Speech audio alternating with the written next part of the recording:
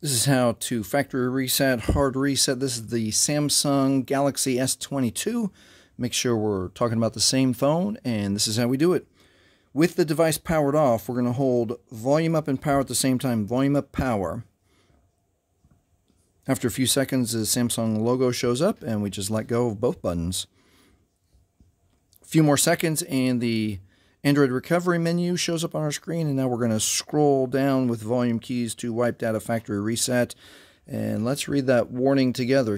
If your phone is reset, you'll need to enter the Google account information, email address, and password associated with this phone to be able to use it again.